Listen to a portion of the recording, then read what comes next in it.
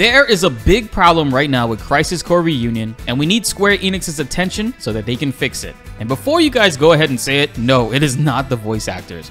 Please hit that like button. Let's spread this info around. We got to get this video to over 1,000 likes to get Square Enix to realize this issue exists. And while you're at it, subscribe and hit that notification bell, because we got a lot of Crisis Core guides coming your way that you don't want to miss out on.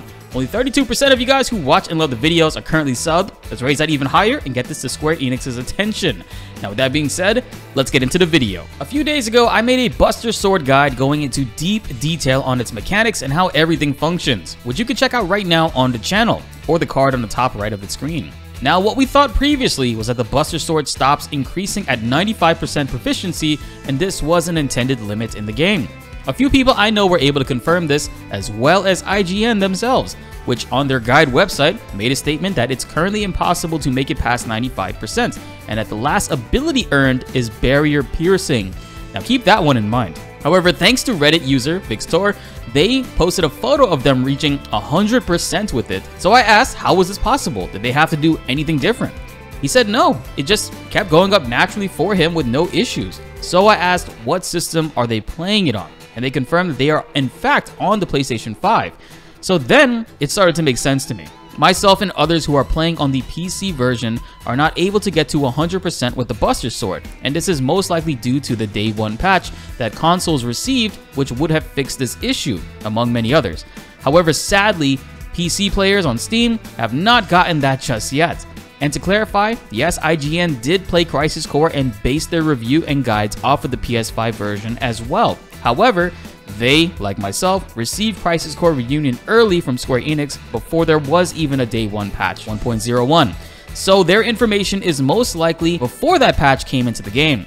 Unless, you know, they saw Baby Seal's tweet and took credit for that info and just said, fuck it. You know, which is it, IGN? As of right now, Crisis Core Reunion on PC Steam is the 1.00 version. There was no day one patch, unlike the 1.01 version on consoles or the PS5 version. And I really hope this gets fixed, because remember how I said IGN confirmed that the last ability is earned at 47% and it's called barrier piercing? Well, shoutouts to BltzZ again, because he hit me up today and he said that he gained an ability called barrier break, which, I won't lie, seems kind of redundant. It allows you to basically break barriers, whereas previously we were able to pierce them, and yeah, I get it. And he said he received this ability around 80, maybe 70%, and noticed that my video and IGN's website did not include it in the list of abilities. So not only on PC can we not reach 100% proficiency, but many others, including myself, are unable to get barrier break due to some massive bugs with the way that proficiency works in Crisis Core Reunion.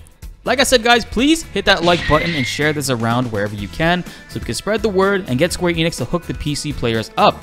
I also want to confirm, thanks to everyone in the previous video's comments, that random 10% proficiency bonus that we thought was a glitch is an actual in-game mechanic, because it has happened to many players, and immediately after gaining that 10%, they somehow unlock the damage limit break ability, which is kind of crazy how inconsistent this Buster Sword mechanic is for Crisis Core Reunion.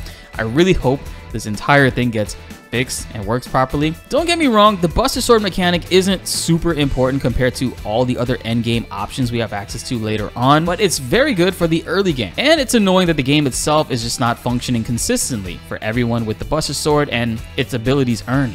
What do you guys think about all this? Sound off below in the comments, and let's get a discussion going. The next video is coming out soon, and it will be about materia, fusion, and it'll be an entire guide relating towards that. And then my super late Crisis Core Reunion review. I hope you guys are excited for that. Be sure to like the video if you enjoyed, and subscribe if you are new. More Final Fantasy videos are on the way, and you won't want to miss them. My name is BltzZ, and thanks for watching.